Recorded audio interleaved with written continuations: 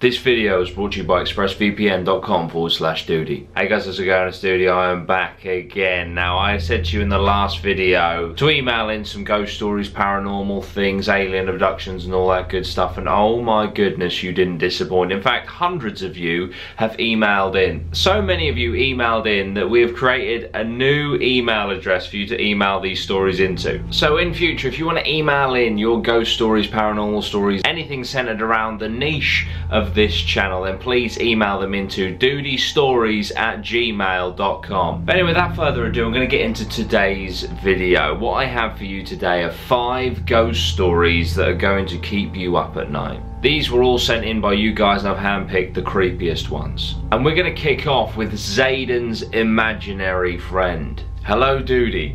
Before I start this, I just want to add that I may forget some details on this story because I'm going to tell you this story in different points of view, my own experience of the situation, my mother's, and my father's. When I was younger, around 10 or 11, I used to have an imaginary friend called John.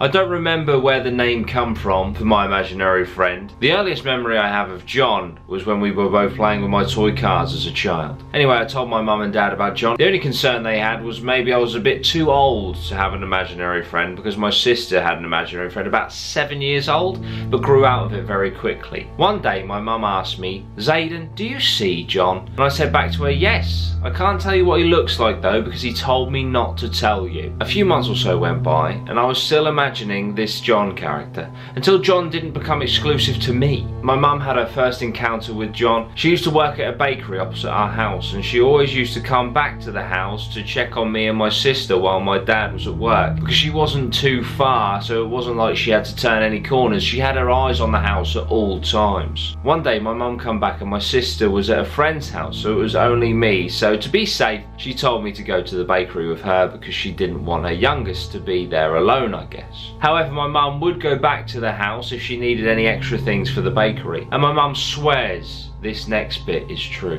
My mum walked into the house and accidentally tripped over, but she said it felt like a push, something forcing her to the floor. She got back up and went to get what she needed. As she went to walk out, she tripped over the exact same spot, once again with that forceful push, sending her to the ground. My mum came back to the bakery and she told her colleagues. I overheard it and told her, "Oh, that's John. He likes to do that." But I don't remember having the conversation with John, but I do remember telling my mum that John likes to push people over. My dad has never been open to the concept of ghosts or the paranormal. He's never had a reason to believe it. So this whole John thing was just a silly tale for him. And he was very vocal about how silly myself and my mum was about these encounters. One day my dad was coming back from a funeral. It was his best friend's dad's funeral. He was quite close to him. He came back and he swears to have heard me shouting, "Dad, upstairs." He goes upstairs as you would do, but I wasn't in my room or any of the upstairs rooms. This confused my dad, so he went back downstairs and saw my mum and told her what happened. My mum then told my dad I was in the garden. My dad came to the garden and asked me if I shouted his name and told him no, I didn't. A few days after this, my dad woke up in the middle of the night and needed to use the toilet. When he went to open the bathroom door, it seemed like someone was holding it from the inside. No matter how much strength he put into opening the door, it simply would not open. As my dad gave up and walked away, the door opened, but the tap was running hot water. This startled my dad and immediately turned the tap off and woke up my mum. They both spoke about this at length. And to be honest, it was quite loud and it caused me to wake up. I walked into their room and I simply said, "John can hear you talking about him." And once again, I don't remember any conversation with John apart from playing with my toy cars, but I do remember telling them these things. Now at this point, it may seem like a stupid 10-year-old just making things up because my mind is still very naive. However, my parents were convinced that something was up with this John character. They asked my sister if she ever saw him, if anything strange had ever happened to her, and she said no. My mum went a step further and asked the neighbours. They knew nothing. So she went a little bit further and asked the whole street, until one man recalled a John living in our house. The gentleman who recalled this was called Brian. He was 89 at the time and had lived in the house his whole life. The house had been passed down to him for generations, and he was the one that told us that there was a gentleman there called John Jardel. He said that he was quite an unsociable man and that he was very strange and never let anyone into his house. But what he told my mother next has scarred our whole family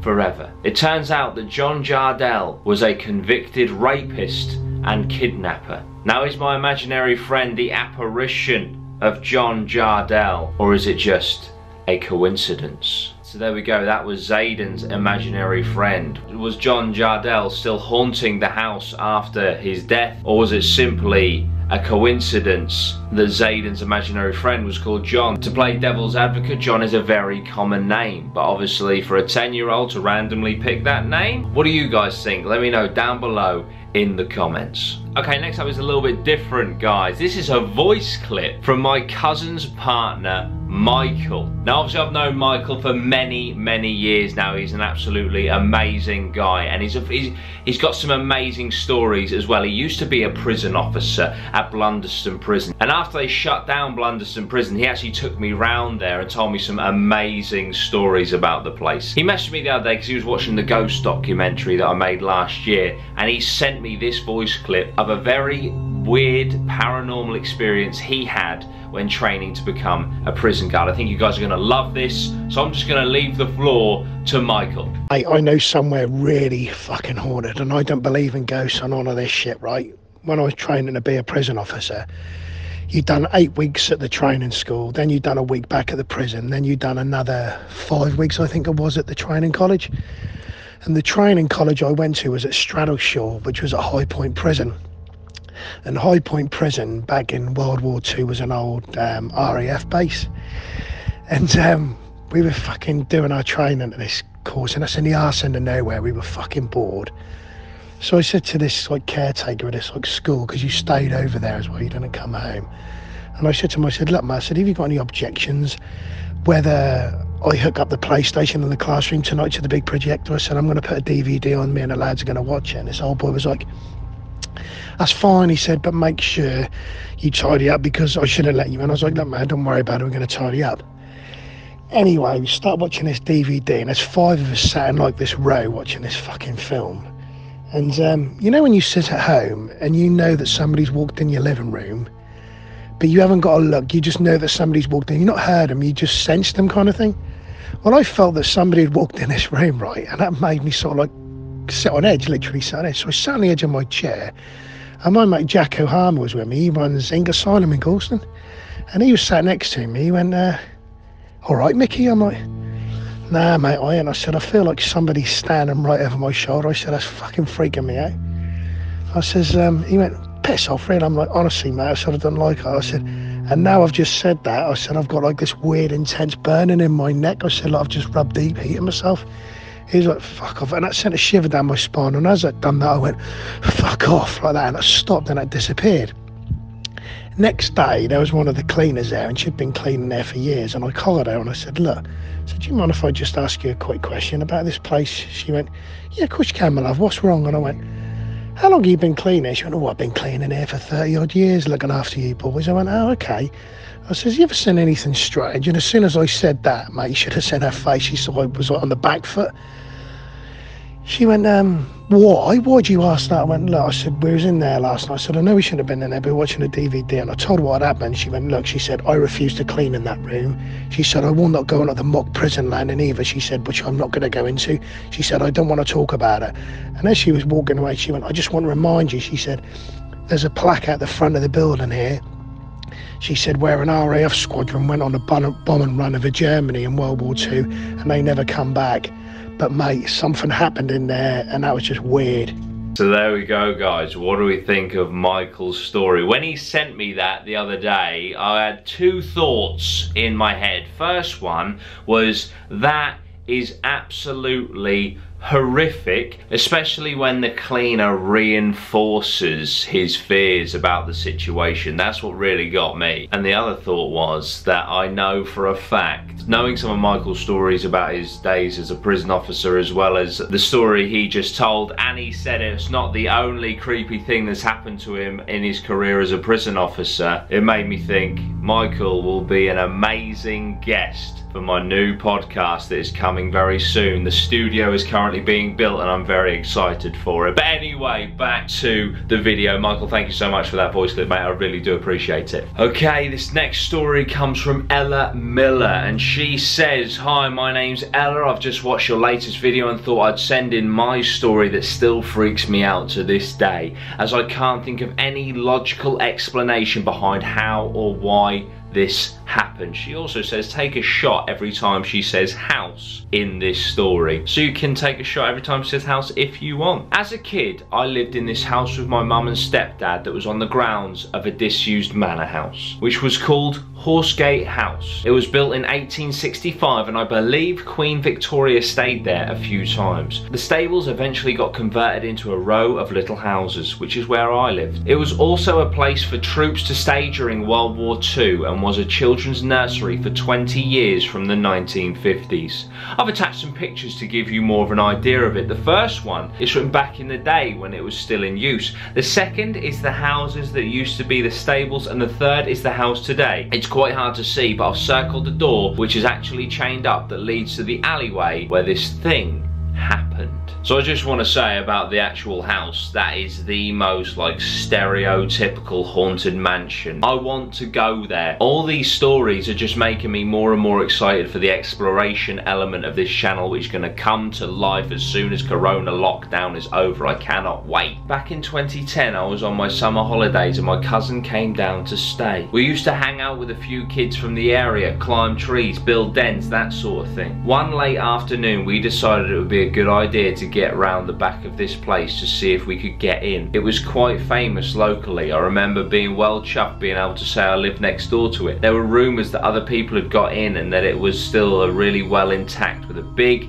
grand staircase in the middle. We really wanted to go in and explore. I can't say I blame you. I would be exactly the same. In fact, I do want to go there, like I just said, right now and go and explore the place. On the other side of the houses to where we live was a car park that had a chain link fence and a row of fir trees which ran down one side. At some point, someone had cut a hole in the fence which led through to the back of the houses. This was the way we were going to try and get in. You couldn't just waltz up to the main entrance as that was boarded up, and there were CCTV cameras everywhere out the front. When you got through the fence, you were at the alleyway that ran between one side of the house and the row of fir trees in the car park. This alleyway was eerily quiet because any breeze or wind was completely blocked out. One afternoon we went round to this car park, ducked under the fence and were scoping out this place. All of the windows were boarded up, but there were little gaps where people had hacked at them with axes or something. The day this happened, it was getting dark and we were all starting to feel a bit uneasy with it being so quiet. I mean, we were kids on the grounds of an 18th century mansion that hasn't been used for decades, so it was pretty freaky. I wanted to lighten the mood, so I said to my friends that I wish we had some music on right now. And this is when it got weird. All of a sudden, literally the second I mentioned music, this sound played out from inside the house, inside this abandoned mansion. All I can describe it as is a bunch of people blowing a single note on a trumpet at once. Imagine 5 people who don't have a clue how to play a trumpet all blew on them at the same time. It only lasted for a second or so, but the craziest part was that we all heard it and we all looked up in the same direction to where the sound was coming from. I remember us all looking at each other, colour drained from our faces. We all screamed,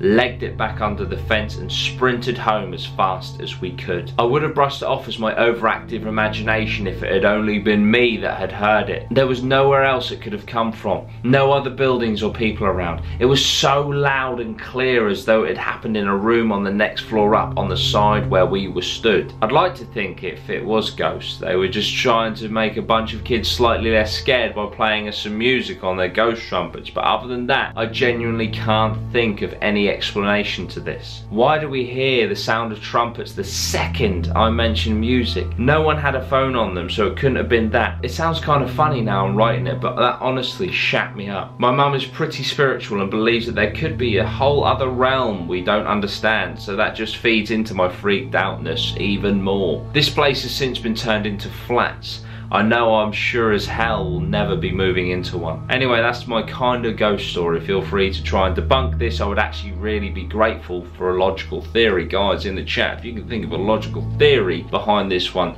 that would be amazing. I personally can't. I won't lie to you. I've been trying to think for a while now as to why you would hear the sounds of trumpets the moment you mention music. It's very, very odd. Because you couldn't put it down to like birds or pipes or creaking or anything like that if it's the sound of a sharp trumpet being blown.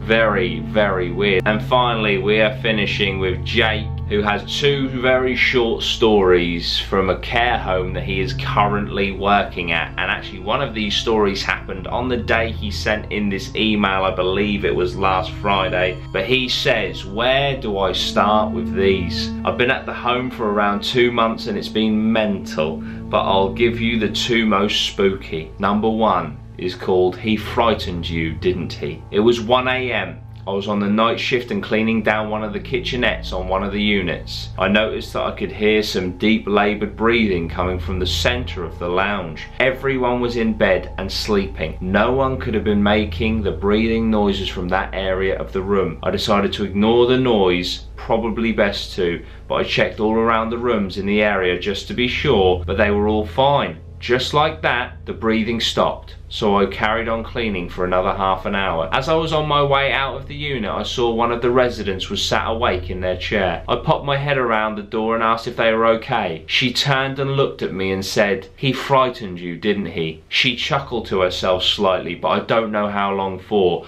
I more or less bolted back to the office, and then he simply says, "Fuck that." I didn't think that anything could happen to me that would be scarier than that encounter, but I was wrong. This one is called Get Out of Me. This happened today, and I have no fucking idea what could have caused it naturally. It only adds up to some sort of possession. There is a lady in the home who just sits in her room, but she folds herself up like she's trying to fit into a box. That is her thing, she just does that. Nothing was out of the ordinary today until I took her lunch in for her. Her head shot up and stared towards me. She immediately began screaming, "Help, help, get it out. Help me, you have to help me, get it out." This was spooky, but she is known to have a scream and a shout every now and then. But then, get out of me. As soon as she finished screeching that sentence, her heavy fire door slammed shut. There was no breeze, no wind.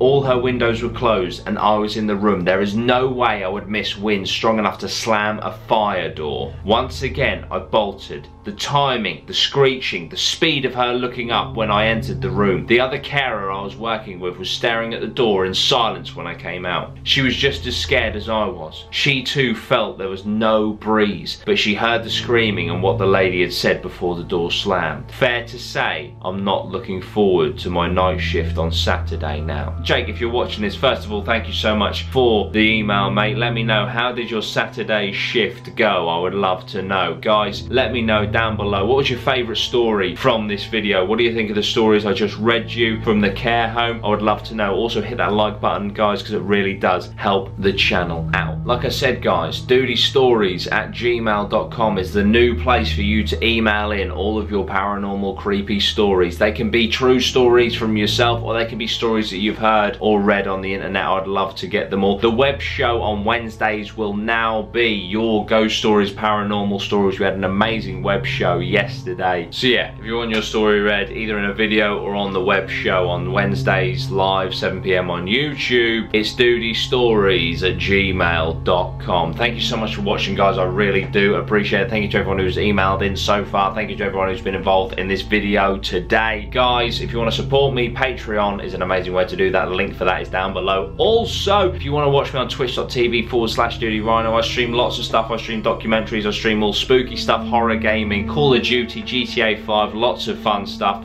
twitch.tv/Dudey Rhino. If you have Amazon Prime, you get a free Twitch Prime subscription that you can give to any Twitch streamer that you like. It's a free subscription for you. It helps the streamer out financially, and you get lots of added bonuses for being a subscriber for absolutely free if you have Amazon Prime. So if you have that, feel free to sling it my way or to your favourite streamer over on twitch.tv. Mine is twitch.tv/Dudey Rhino. Thank you so much, guys. I really do appreciate it. Like I said, this video is brought to you by expressvpn.com/Dudey. For that, you can get Netflix US. You can protect your data, all your pictures, all your prized possessions online, all of your passwords and stuff. ExpressVPN have got you covered and have got your stuff on lockdown. No one is going to be able to hack you or anything like that. So that is expressvpn.com/Dudey. You get 49% off, 3 months for free. So if you want to do that, the link for that is down below. That's it, guys. I'm out of here. I'll be back very soon with another video. Thank you so much. Like, share, subscribe. I'll see you soon. Sweet one, guys. Also, good luck sleeping tonight.